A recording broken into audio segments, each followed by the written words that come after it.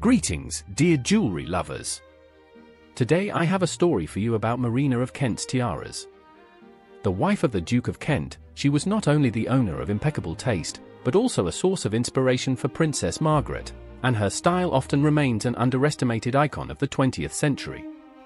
The British royal family definitely boasts the largest circle and aristocrats with impeccable taste. All of them didn't just have a varied eye for trends, they created them, making their own habits and views on clothes part of history.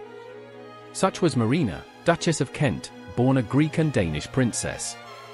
In 1934 she became the wife of Prince George, her third cousin and fourth son of George V, the last dynastic union in the British royal family. On her mother's side, the princess was also the great-granddaughter of Emperor Alexander II. And her cousin Prince Philip later married Princess Elizabeth, who would be destined to take the British throne. Now, let's get to the most fascinating part, the jewelry. The first amazing piece of jewelry I would like to present to you is a tiara created in the early 1900s in the Cartier workshop. It was probably purchased by the Duke of Kent for his wife. The tiara itself is breathtaking, exquisite diamond curls form floral compositions, finished with delightful pearls. At first the tiara was more modest, but the mistress decided to make it even more magnificent by adding a row of pearls to the lower part. This decision gave the jewelry an additional grandeur. The tiara was truly Princess Marina's favorite, becoming an integral part of her image at various events and official portraits. In the princess's will, the jewelry was left to her youngest son, who enjoys continuing the tradition of wearing the tiara, making it a prominent part of his style. The princess's collection also includes unusual star-shaped hair clips, sometimes called orange blossoms. This jewelry was probably given to her by Grand Duchess Elena Vladimirovna. Princess Marina repeatedly delighted the public with her diamond stars, and it is worth noting that they matched her dark hair perfectly, adding sophistication and luxury to her image. These exquisite hairpins were also in use by Duchess Alexandra's daughter, but after Marina's death it is not known to whom they passed on. It has become known that the princess had few jewels, and the diamond stars remained unowned for a long time. Another stunning tiara from the Kent collection was adorned with aquamarines and pearls. Created by the French jeweler Georges Fouquet in 1908, this tiara impresses with its precious stones, aquamarines, natural pearls ranging in size from 5.0 to 8.5 mm, and diamonds. At the Brussels exhibition of 1910, Fouquet presented a tiara in which aquamarines, being his favorite stone, epitomized his craftsmanship. The tiara was originally designed in the style of a kokoshnik, with translucent enamel, diamonds, and 5 ovals, within which were floral motifs of Siberian aquamarines and pearls. In the new version of the tiara, the enamel was removed, leaving only the flowers grouped closer together and a modern mount.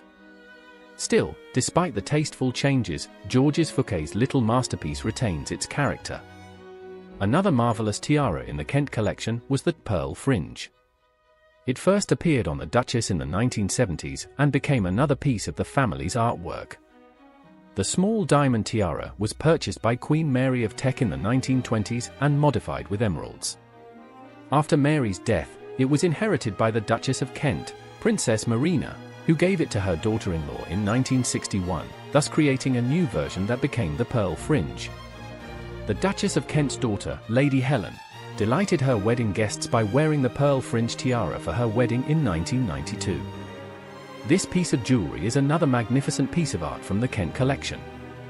Another of the unique pieces of jewelry was the Cambridge sapphire parure, created by an unknown craftsman in the first half of the 19th century. This exquisite piece of jewelry was inherited by Queen Mary of Teck from her aunt, the Grand Duchess Augusta of Mecklenburg-Strelitz, who received it as a gift from her mother, the Duchess Augusta of Cambridge, on her wedding day in 1843. The original set included a tiara, a long necklace and a corsage brooch. It is known that Mary of Teck, showing her love of jewelry, often enhanced it. Thus, some of the diamond and sapphire elements from the tiara were used to create earrings, chokers, and sapphire bracelets. Even the corsage brooch underwent changes. The Cambridge sapphire parure was inherited by Marina, Princess of Greece and Denmark, Maria's daughter-in-law and goddaughter.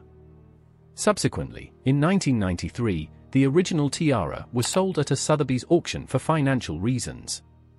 In 1998, parts of it were auctioned again, but by the auction house Christie's. Thus, the fate of the Cambridge sapphire parure repeated the same fate as Georges Fouquet's tiara, first remodeled and then sold. The new tiara, known as the Kent tiara fringe, was created from a long original necklace. 5 brooch-shaped elements were masterfully attached to a modern frame, giving the jewelry a fringe style. Princess Marina of Greece and Denmark, Duchess of Kent, inherited not only the first tiara from the collection we described earlier, but also a second tiara, this time from the collection of her grandmother, Grand Duchess Maria Pavlovna Senior. This tiara, like the first, was inherited by her daughter, Grand Duchess Elena Vladimirovna. However, due to difficult circumstances, the Grand Duchess was forced to sell it, along with many other jewels, to provide for her family. The tiara was purchased by Martin Byraverton Damon for his wife Molly Fink. It later became part of a wedding gift in 1934 for the Duke of Kent and Princess Marina when it was purchased by the City of London Corporation through Molly after the death of her husband.